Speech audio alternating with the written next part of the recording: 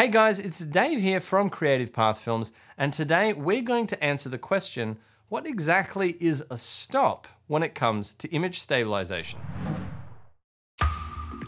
So if you haven't already seen our video on exposure stops, it might be a good idea to go and check that one out first, because we're going to be talking about a few things that I covered in that video.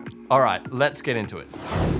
When a camera manufacturer refers to how many stops of image stabilization a lens or a camera has, I always found that concept a little bit confusing. It's like, is it like an exposure stop where it's a doubling or a halving of the amount of image stabilization, or is it something else entirely?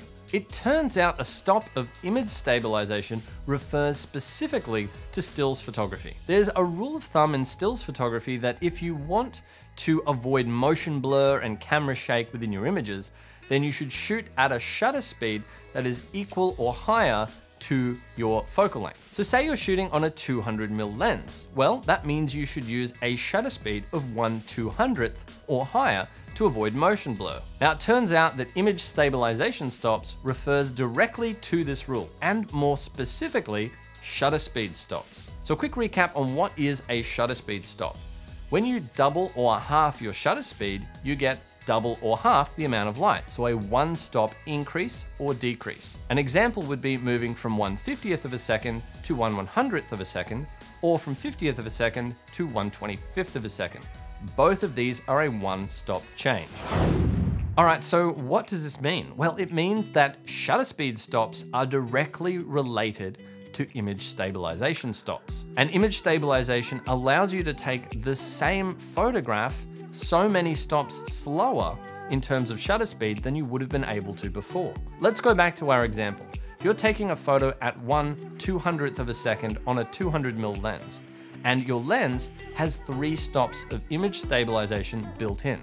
Without the IS on, we have to take that photo at 1/200th of a second to avoid motion blur or camera shake. But once we switch it on, we can now take the same photo at 1/25th of a second instead. 3 shutter speed stops slower.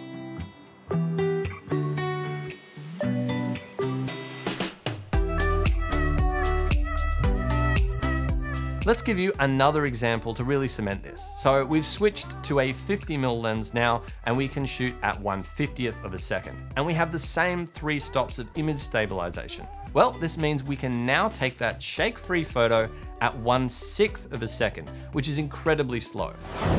Now, this is incredibly useful stuff in the photographic world, but it doesn't really translate to video very well. Because we don't typically adjust our shutter speed for exposure control, there isn't even a tangible conversion that we can apply. So if anyone has found any examples demonstrating different stops of image stabilization, please link it down in the comments. I'd be very curious to see it. I haven't been able to find anything in my research. And without a way to scientifically replicate the same level of vibration and have access to multiple different stops of image stabilization, I can't demonstrate to you what different stops looks like objectively. So the best I can do with what I currently have available is I'm going to show you an example with a Canon lens that has 3 stops of image stabilization. And I'm going to try and hold it at the same level of vibration. So here it is with the image stabilization turned off, and here it is with the image stabilization turned on.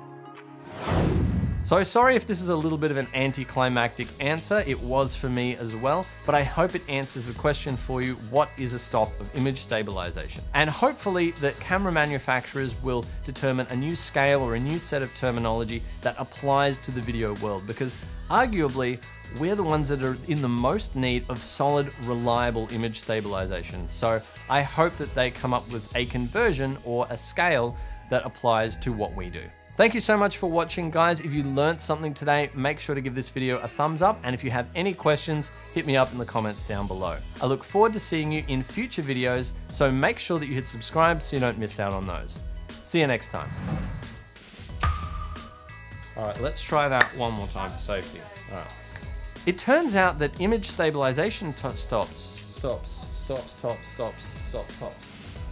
Ah, that felt good. Let's go with that version.